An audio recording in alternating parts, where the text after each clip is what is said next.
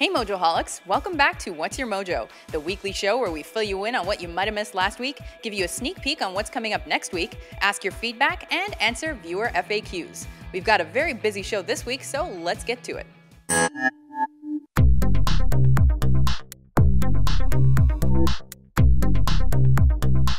In case you missed it, this week we published our list of the top 10 good movie aliens. And believe it or not, E.T. is not number one. So check it out if that blows your mind as much as it does mine. And this is not the first time we've done a list about aliens, as we have previously done top 10 scariest movie aliens, top 10 alien races in film, and top 10 sexy female aliens. Let us know in the comments if you want to see this reduxed into one giant top 10 movie aliens list with all the good, bad, ugly, and attractive aliens you can handle in one handy list. And if you're more into dogs than aliens, we also did top 10 live-action movie dogs. Because dogs. Welcome to the weekend, friends. If it's raining where you are, take the opportunity to hole up all weekend with a WatchMojo marathon. Or Mojo-thon? What can you expect to see? Plenty if you're into protest songs or pop culture trends of the 80s and 90s. And for those of you with a love of animation, we've got a couple of clips for you.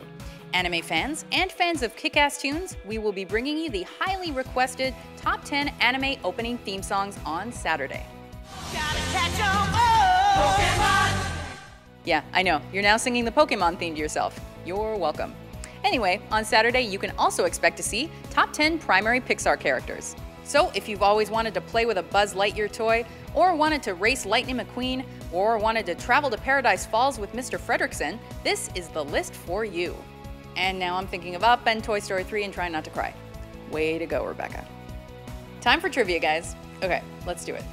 Which of the following actors has already been confirmed for a part in the cast of the upcoming Star Wars Episode 7? Alec Guinness, James Earl Jones, Andy Serkis, or Elijah Wood?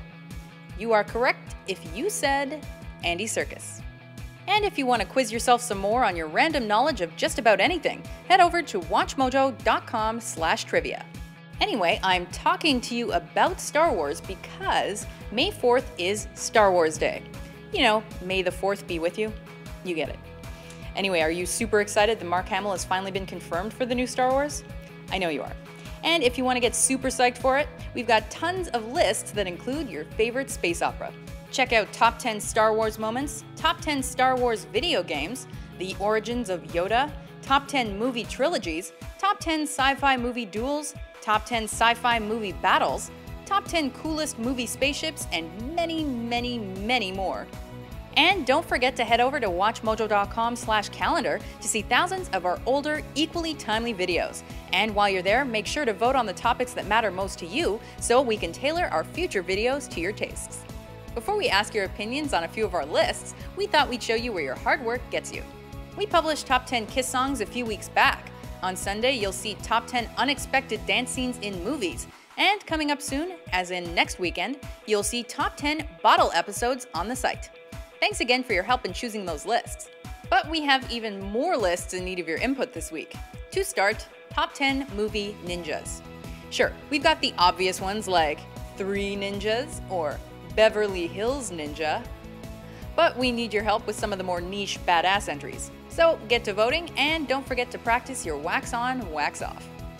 We've also got a lot of music lists that need your help this week. For example, top 10 Nas songs. What should top the list? NY State of Mind or One Mic or something else? Let us know what you think. Nextly, top 10 progressive rock acts. We've had many suggestions that range from classic to metal progressive artist lists, but to kick it off, the suggest page runs the gamut from classic prog rock acts to heavy metal bands. So vote for your favorites, and based on the tallies, we'll decide what to do and how to sort it out. We've also got another series, top 10 slow dance songs per decade.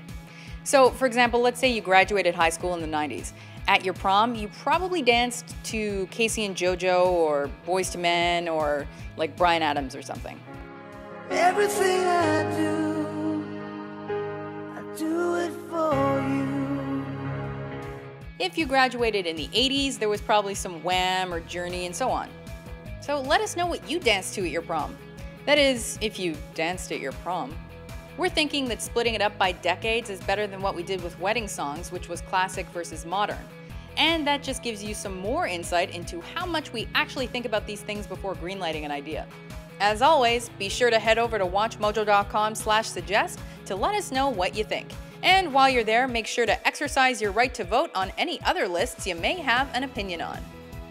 Hey guys, we're back on the red couch for another shot at Viewer FAQ. To help me answer your queries is your friend and mine, Dan. Hello! I've got the first question this week. Actually, we've got two sort of related inquiries. First off, Alexander Bourne asks, how do you decide what need a redux? Because I think there are some videos that could use one, namely your top 10 worst sequels which contained a prequel. Similarly, Jorel Hamilton emailed us asking, will you redux the comic book origins? I'll explain again what a redux clip is. It's basically a new bonus clip that refeatures an older clip in a new way. So either multiple clips have been combined, or we've swapped out entries, or the video has just been plain made better. These improvements are made by taking into consideration all the feedback that the video got. Other times it's a video coming full circle, as when we start to make a video, we realize that we have to split it up because we're going to omit a lot of fan favorites by only making one. That is just one reason why we will never run out of ideas. Because one list will probably spawn many others, and once all the smaller parts are published, we review the lists and include your feedback and then combine them all. Like, we did top 10 band guitarists and top 10 solo guitarists, so we reduxed that into one clip, top 10 guitarists of all time. Ta-da! So, how do we decide which ones get reduxed? Well, sometimes the emotion in the comments is just off the charts, and we don't want to see our office get burned to the ground. Other times, we've left off some popular choices that in hindsight we probably could have included. Although we try not to redux a clip right away. Yeah, that means that yes, we will eventually redux the top 10 anime battles, and yes, we will have to limit it to one per series. Just not right away. So, to answer Jorel's question, we will be revisiting our comic book origins, so you can keep your eye out for those soon. Alright, I've got a couple of questions here. Eli DT, I think, asks, do you two actually listen to all the bands that appear in the top 10s and saw all the movies? Or you just are good at making it look like you know all of them? And AVI Sax, or Avi Sax, says, not trying to be mean, but how come you don't listen to what the fans say? Because I'm always seeing comments saying, why is this so high? Or why didn't you include this? And then I check the original suggestion posts, and they're nothing like the actual video. For example, in the top 10 TV bros, everyone said Marshall, Ted, and Barney should have been at number 1, and they didn't even get an honorable mention. Well, to work at WatchMojo, you have to be passionate and knowledgeable about all the stuff that we cover, but you also have to acknowledge to yourself that you can't know everything about everything. Says you. Anyway, so while Rebecca and I are your esteemed hosts and the voices of the video, we also have a huge team behind us providing us with our information. That includes a dozen full-timers and dozens of part-timers. But that's not all. To ensure that our lists are not only entertaining and informative, but also objective and accurate, we launched the suggestion tool and spend hours and hours reading YouTube comments to persistently get better at what we do, as much as it does crush our spirit. Well, someone does anyway.